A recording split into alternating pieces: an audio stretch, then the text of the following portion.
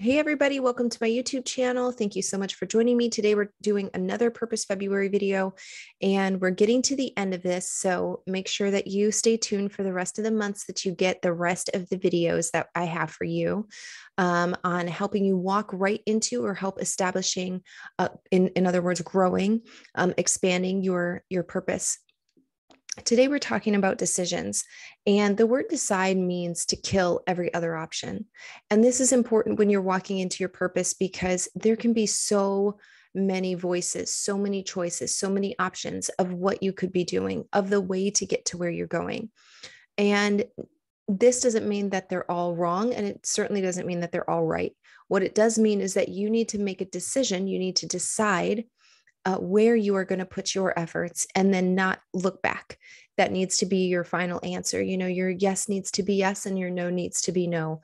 A lot of people get stuck in indecision, and that's actually what keeps them from walking into or establishing their purpose. So let me read you something. Today, we're going to use all of the exercises that we've been doing throughout this month. So make sure that you have them. I want you to have in front of you, you know, what your predetermined choices are, where you spend your most time, what your passion is, what your skill set is. And I want you to look at those things. I want you to decide today, right now, how you are going to use those things. So I want you to implement choices that will serve you, benefit you. And remember that this means to kill every other option. So there is no plan B. This is going to be your final decision. So as you review these things, I want you to fill out this statement. I want you to write down this statement. I want you to really think about this. And then this is what's going to be put in front of you every day that you sit down to work on your purpose, or you get up in the morning to do your purpose, to go to your purpose, you know, to be interactive with your purpose.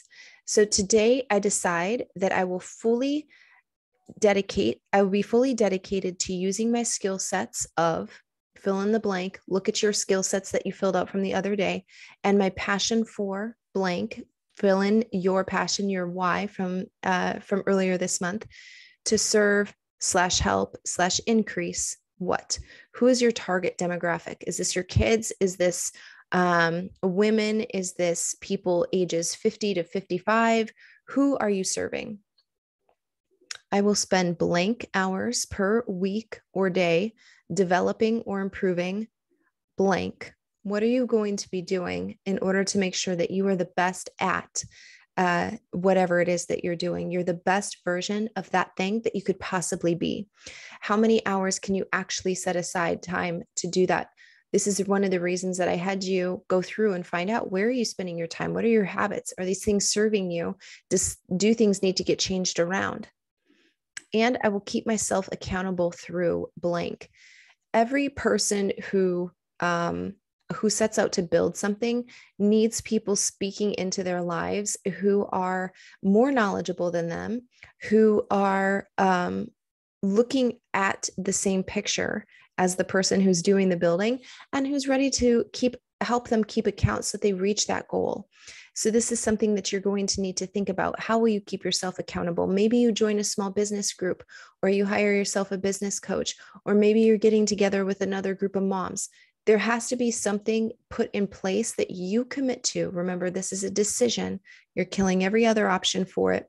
And then I will review my progress every blank. How often are you going to go back and look at how well you are implementing these steps? You know, did your schedule shift? Have you started adding in more time of being on the internet, just mindlessly scrolling? Or have you added in more time of sitting in front of the TV?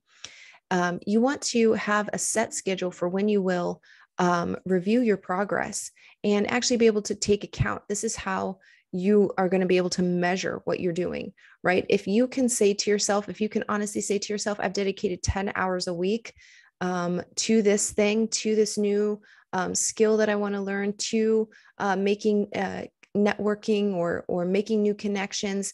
If you can actually say that to yourself, is that enough? Is that enough time? Maybe it's too much time. Maybe it's too little time. but you won't be able to tell if you're not consistent.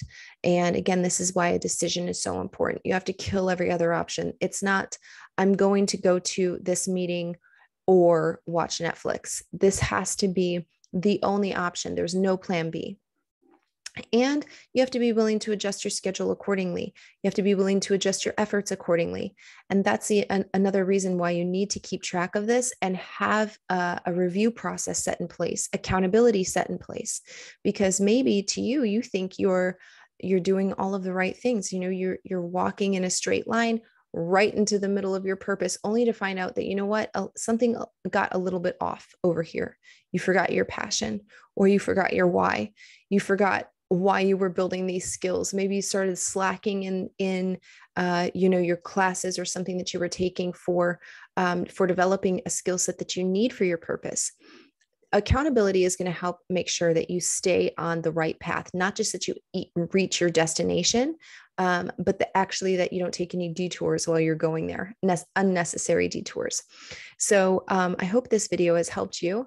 I look forward to coming to you guys tomorrow with another Purpose February video, and